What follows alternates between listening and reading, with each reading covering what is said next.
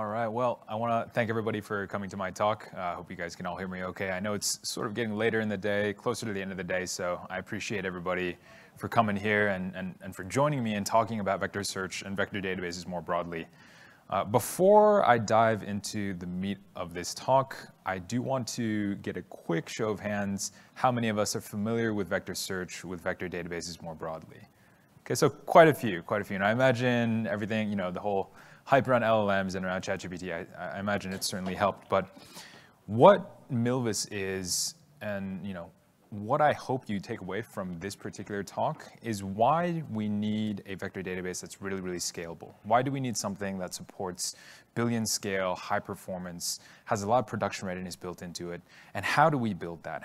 Why is it difficult to build that into a vector database? And why do we need to build something from the ground up to support vectors? I know there's been a lot of other great talks today that mention vector databases. A lot of them dive deep into some of the nitty gritty when it comes to vector search. This one's going to be more about Milvus itself. It's going to be more about the architecture, more about how we built it, the evolution from Milvus 1, 1.1 to 2.0, 2.1, and 2.2, and where we are today, right? Where do we see vector search and vector databases more broadly going in the future? So without further ado, I'll get started. My name is Frank, Director of Operations, Head of AI and ML here at Zilliz. And Zilliz, we are the company behind Milvus. Milvus is the world's most widely adopted open source vector database. It's got something like 25,000 stars on GitHub. You can go download it, play around with it as you see fit. And really, if you look at our company, we've been doing vector search. We've been building out vector search technology and vector databases since 2018, actually. So Zilliz has been around since 2017. We're based in Redwood Shores, so just a 40 to 50 minute drive up 101, I would say, depending on whether or not there's traffic. And we're the key maintainer of a variety of open source projects, the most critical and the most well-known of which is Milvus that you see on the left over there. So before I talk too much about Milvus, before I dive into some of the details around that, I'm going to give a quick recap of vector search and why is it so powerful? Why should you care about vectors? And why should you care about vector search?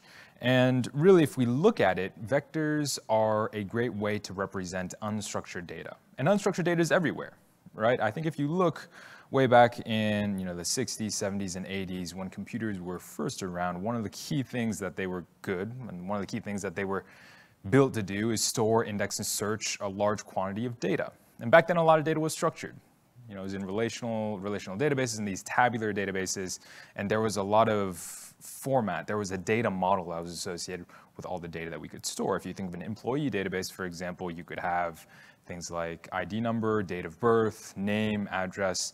Those are all stored in individual columns in that relational database. But as we have moved into the mobile era, the IoT era, where data is coming in from a variety of different sources, we have image data, video data, so on and so forth, that is when we really come to see the need for a way to store, index, and search these large quantities of unstructured data.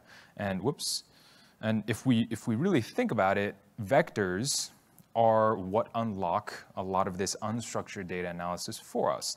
The way that we typically do it is you have a knowledge base, or you have an internal set of, let's say, images, video, audio, or text, something that you want to index, something that you want to understand, and you use embedding models. You use deep learning models to turn those into vectors, and then you can store them inside of a vector database. And I know there are many other vector databases out there.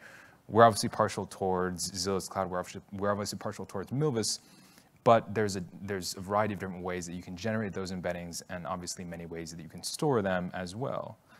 And really, the analogy that I like to use, what makes these vectors so incredibly powerful is that they really encode the semantics of your input data, depending on how your embedding model was trained. This is from the ImageBind paper, I think released maybe about half a year ago, maybe a little bit sooner than that. And one of the really interesting things that you can see here is that you can do more than just search for nearest neighbor vectors. You can do cross-modality retrieval. So if you see in the upper left-hand corner there, if I have audio that I turn into a vector, and I have images and video that I turn into a vector, I can embed those into the same space, and they represent semantically things that can be very, very similar. So the crackle of a fire, if I retrieve related images and video, I get images of, let's say, a bonfire or a fireplace, so on and so forth. I can do the same for, let's say, modalities from text to images and potentially even text to molecules as well. It's not something that you typically think of as unstructured data. One of the other interesting things that we can do with vector search is embedding space arithmetic. Now, if we look in the lower left-hand corner there, we have, I'm not really sure what that is, like a pelican or a swan. And then if we add the sound of waves, right, so we embed both of these, we embed audio and images in the same space. And if we add these together and we retrieve in this vector database the most relevant pictures, the most relevant images, all of a sudden we get that same animal, except the backdrop is now a lake or the ocean or the beach, something. Right? Something that potentially has water or the sound of waves rushing through it. And that is the power of vector search. That is why I like to say that vectors are the languages of machines. And that's why I think everybody in this room should care about vectors and what they represent and what they're good for. They're great for a lot more than just text and a lot more than just retrieval augmented generation, even though that is what they are predominantly used for today. So, as I just mentioned, retrieval augmented generation, the ability to use a vector store in conjunction with a large language model, that is the way that it is used today. And for folks who are not too familiar with vector search or vector databases, I apologize, I am jumping through things a bit quickly, but RAG is the predominant way that vector databases are used today. But if we look further into the future, if we look maybe 2, 3, 5 years down the road, vector databases will be everywhere. Vector search will be everywhere. To a certain extent, you'll see them used alongside relational databases or NoSQL databases with equal ratio in different organizations. And the reason is, I'm going to go back to this slide a little bit earlier, is because we have so much unstructured data, and vector databases are clearly the best way, perhaps even the only way, to store, index, and search all those different types of unstructured data, right? So that's really where we're going. That's really where we're going. We're going from a predominantly RAG use case for vector databases today, all the way to things like video similarity search, recommendation, fraud detection, so on and so forth. They can be used for so much more than just retrieving the most relevant documents related to an input prompt for a large language model. So now we've done a bit of a recap of sort of vector search, why it's important, why you should care about it. I want to do a bit of a deep dive into Milvus. And recently, I think a lot of folks are becoming more aware of what vector databases are and what vector search is as well. But I think for Milvus, we've been developing it for a long time, since 2018. We've been developing it for 5 years, and a lot of people come up to me and ask, "Hey, I can build a vector database in a weekend, or I can build it, over 2 weeks, or maybe even a month." Right? What makes Milvus so special? Why should I care about what you guys have built? Why should I use Milvus over, let's say, another vector database or some other options out there? And the first is that's not written on here. First is it's open source. 100% Apache 2 licensed. It's a part of the Linux Foundation as well, specifically the LFAI Data Foundation. You can go onto GitHub. If you Google Milvus, the GitHub link is probably the first one that pops up, or the Milvus website, right? It's open source. The second is that it is a distributed system. In particular, it is a distributed database. Now, what does that mean, right? You remember the title. I talked about billion scale. I talked about high performance. And if you want to do that, being a distributed system is 100% necessity. It gives you exceptional flexibility, gives you exceptional scalability, and it is the only way for you to be able to scale into many, many, many vectors so that your application can support, let's say, a variety of different modalities in whatever embedding space that you want to support. And at the same time, we have real-time read and write. It is not a pure batch-based vector search solution. On top of that, we also give you the capability to add metadata to each vectors. We give you the capability to add scalar fields, and in the future, you will have the ability to build indexes over those scalar fields, in addition to indexes over those vectors as well. And we've done a lot of data-driven optimization inside of Milvus to give you the absolute best performance. So for example, right, we have separated the vector indexing, the core vector indexing and vector querying layer. It's called Nowhere, Nowhere. from Milvus itself. And that gives us the capability to say, okay, as new vector indexing and vector search algorithms come in, we can add that into nowhere and it can be automatically supported inside of Milvus. What that also gives us is the capability to, let's say, tailor the vector index, the vector search algorithm to your application needs. Now, if you want something that is very, very high throughput at the cost of higher memory, you can use something like HNSW, or you can use, there's a variety of different ones out there that you can pick and choose from. If you want something that has lower memory consumption, you can use, let's say, quantization-based, or you can use disk ANN. That's also supported inside of Milvus as well. And we also have the capability to do batch processing. So both batch and stream processing, if you look at bullet points 2 and 4 there, right? So that's really what makes Milvus unique. That's what makes Milvus different. And that is one of the reasons building out all these individual features is one of the reasons we've been doing it for so long, is we want to provide everybody, right? Anybody who comes to our open source site, who comes to our GitHub page, the capability to build these confidently in production at billion scale and at very, very high performance as well.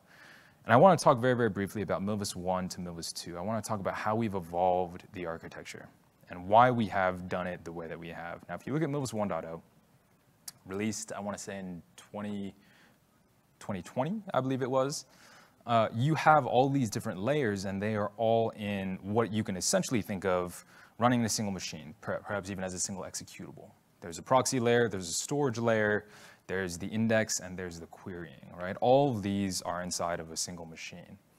And now the storage layer in particular is talking to object storage. So if we have, so that we can actually store all those vectors and the raw data along with the metadata somewhere on S3 or somewhere on blob storage as well.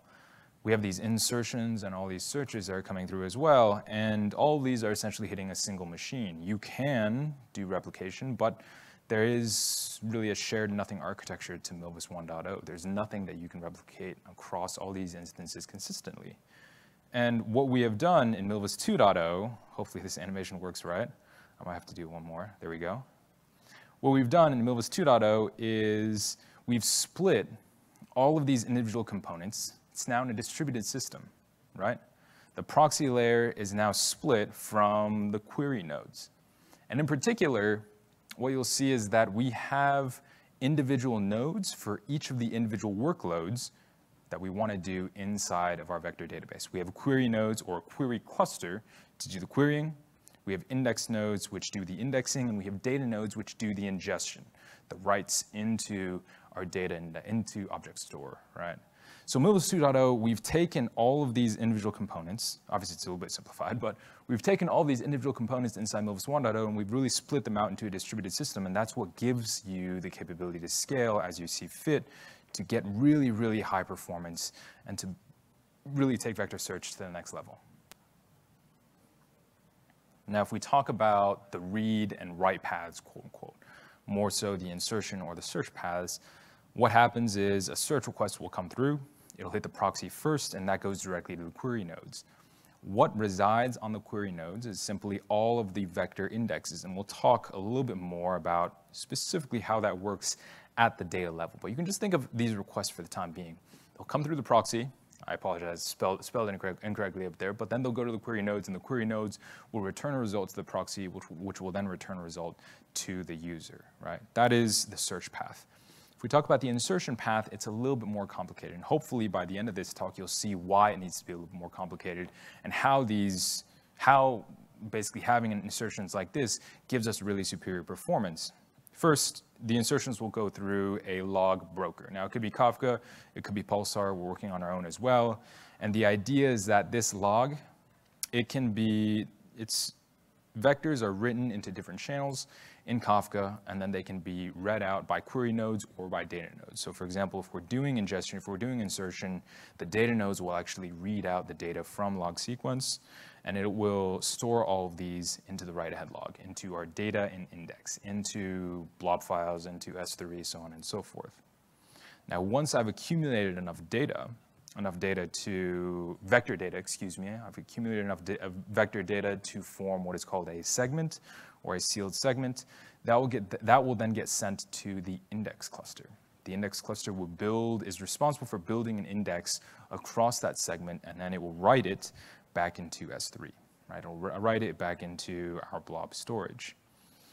Once that happens, the query nodes can then take that and they can, as these segments are being filled, the query nodes will actually read some. They'll actually read the most real-time data and do a brute force search over the most real-time ones. I'll get a little bit more into the details of that in a second. And the index then, the built indexes, they also get loaded from S3, they get loaded from blob storage, and then into the query nodes, and the query nodes are able to do the searches as they see fit. Okay. So what does this give us, right? This gives us a very, very scalable distributed system. In particular, it gives us separate storage and compute. We can scale all of this as we see fit through Kubernetes via microservices. So each of those that you see over there is a microservice.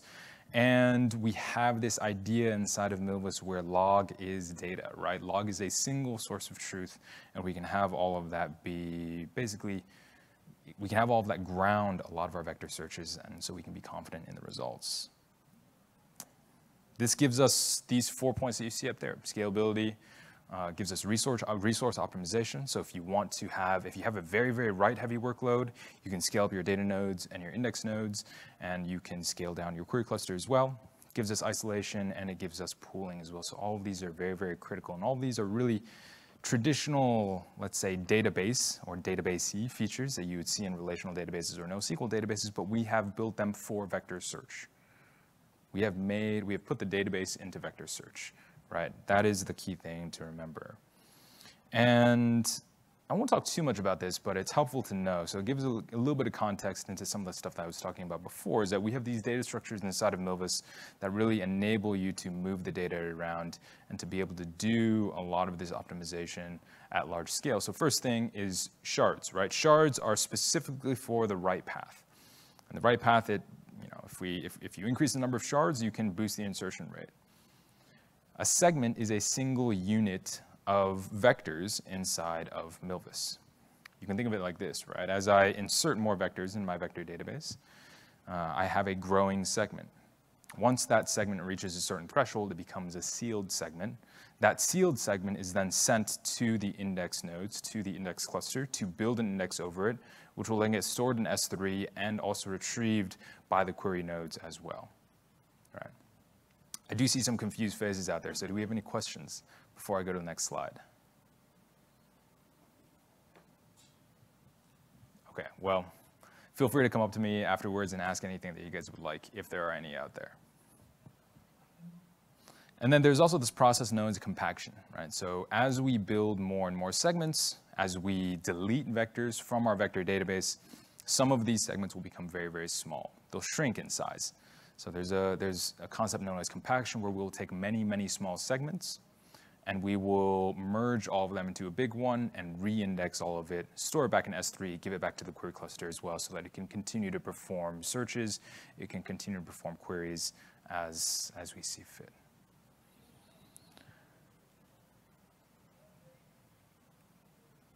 So this is the high level, if we put all this together, this is the high level Milvus architecture, right? We have object storage that lies at the very bottom. We have those worker nodes that you see in the middle, and this is what I was talking about a little bit earlier, the query nodes, data nodes, and index nodes. And all of that is connected to message store, to either Kafka or to Pulsar, connected to this log broker. And log broker, for example, what that does is it enables us to, both the data nodes and the query nodes, they need to read vectors that are inserted, right, in real time.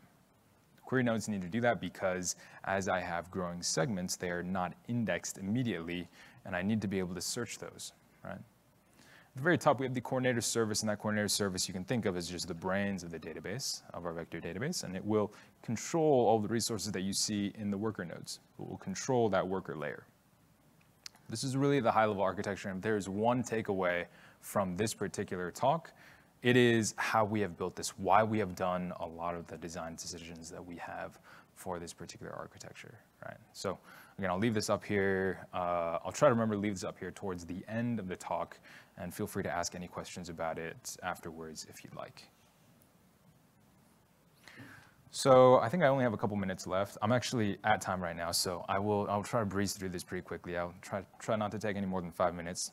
So I want to talk very briefly about the future of vector search, and in particular the future of vector databases as well. And I said earlier that the possibilities are endless. There's so many different applications that we can use out there, right? So you'll see in the top left-hand corner that is one that we built, that is retrieval augmented generation over open source documentation. It's called the OSS chat. The one on the right, we also built that as well as molecular search.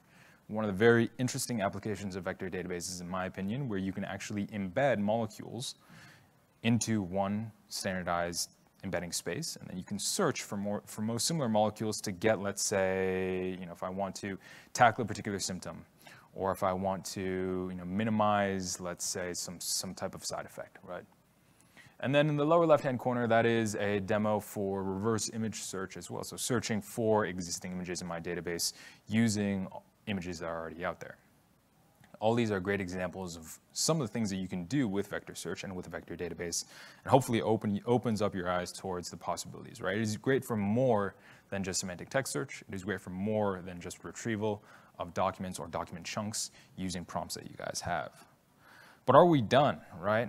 Now we've built this really, really scalable database. Can scale to 1 billion vectors, probably more than any organization out there needs. We just have to fix bugs and continue to improve the performance and really minimize a lot of the kinks that are in the system, right? So are we done? And I think the answer is a resounding no.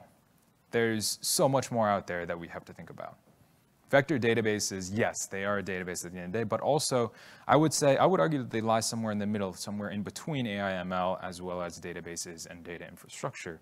And we have to continue to catch up to where machine learning is today, right? So things like multimodal models, sparse vectors, so on and so forth. And just as a quick sneak peek into some of the things that we're going to be supporting very soon, we will be adding sparse vector support. Now, this is something I know that a lot of other vector databases have added. It's been out there for a while. Vespa, for example, has sparse vector support. But for us, I think we have sparse vector support, we view it as something that is good, but not critical for vector search for vector databases because, again, it is good for multiple modalities. And sparse vectors currently are used predominantly for text. We also have what we like to call multi-vector support. So if you have a single row in your database, you can associate multiple vectors with it, not just a single one. And then we'll be able to have the ability to build indexes over your metadata, over your scalar fields as well. That's going to be important moving forward, especially as we do a lot more filtering. So I encourage everyone out there to go and start building with Milvus, right? Try it. And we have 3 different versions. The first that you see on the left-hand side over there is what I like to call our embedded or our light version. You can just pip install it.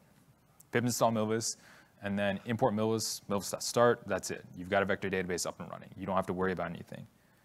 We have a bigger version called Milvus Standalone. That's meant to run on a single machine, single instance, sort of like the MySQL of the good old days, and give you really, really high performance vector search on a single machine, a single server. And then the big granddaddy of them all, Milvus Cluster, which uses that architecture that I showed a little bit earlier to give you really, really scalable vector search at billion scale at very, very high performance, right? So wherever you are in your vector search journey, we have a version of Milvus that supports your use case and will be there with you. If you're just starting out, you want to try, let's say, 10,000, 100,000 vectors, embedded Milvus or Milvus Lite is a great option for you. If you have, let's say, 1 million, maybe 5 million, 10 million, Milvus Standalone is maybe something that you want to take a look at. And then as you scale, maybe you need 1,000 queries per second, 10,000 queries per second. You need to support 10 billion vectors. That's when you want to try out Milvus Cluster, or you can go to Zilliz Cloud, check out some of the stuff that we have on there as well. So that's it, right? And I know not too bad. So I think I have about 5 or 6 minutes for questions. Would love to take any questions right now if any of you guys have them. Yes? So can you go back to the architecture diagram? Okay, so I'll go back to the architecture diagram here real quick. Give me 1 sec. So you said like this comes with the Milvus cluster. Yes, so this architecture diagram is Milvus Cluster, right? That means that it comes with, so does it have an option of Kafka or Pulsar or all those? Correct, yeah. So the question is, does it have an option of Kafka or Pulsar, yes, you can choose either Kafka or Pulsar. You don't have to use both. The recommendation is, I think by default it comes with Kafka. Pulsar, the advantage that you get with Pulsar is that you can, I think there's less overhead when you open up a new topic. So you can, in theory, support more collections, but I would have to double check that. Yeah, great question. Anything else?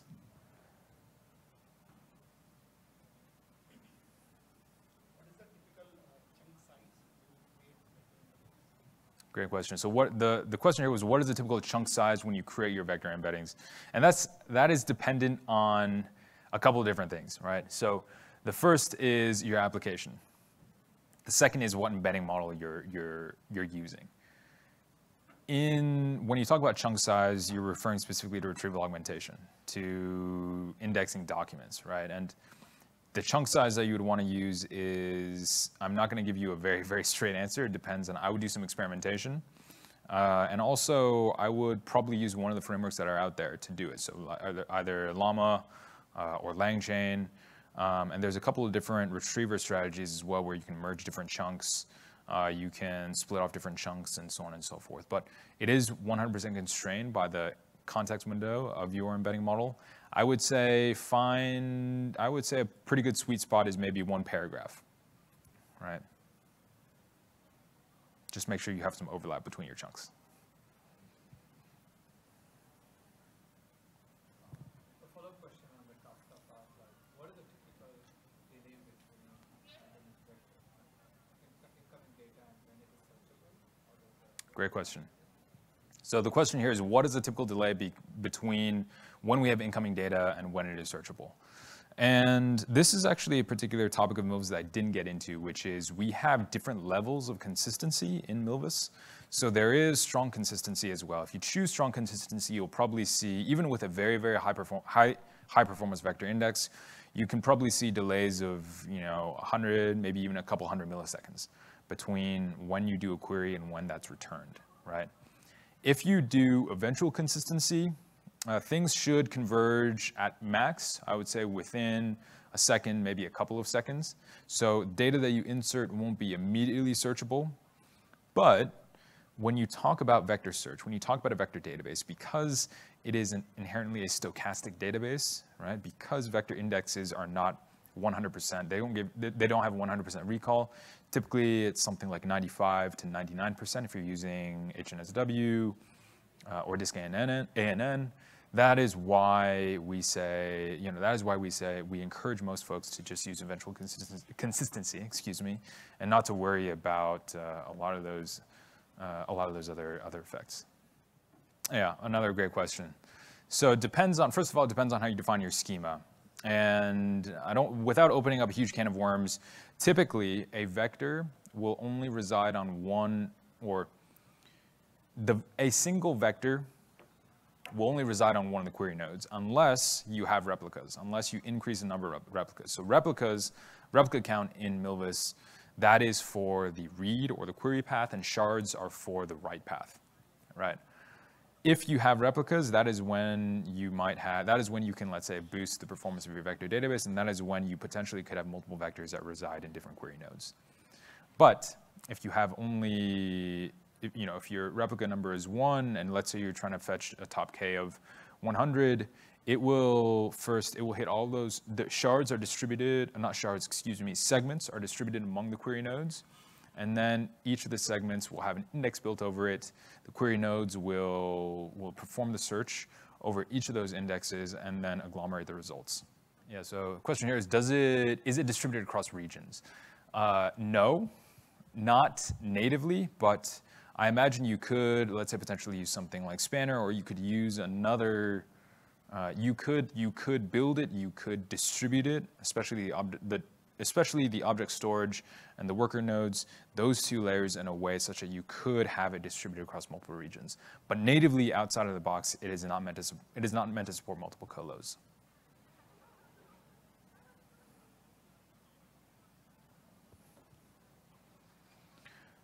I'm happy to take a couple more questions as well, but I am, just to be cognizant of time, I do want to end this presentation here. I will leave this slide up if you guys want to, let's say, take a picture of it, ask more questions about it, use it as reference, so on and so forth. All this information is also available in our documentation on milvus.io. And yeah, I look forward to chatting with any folks that have any lingering questions after this. Thank you.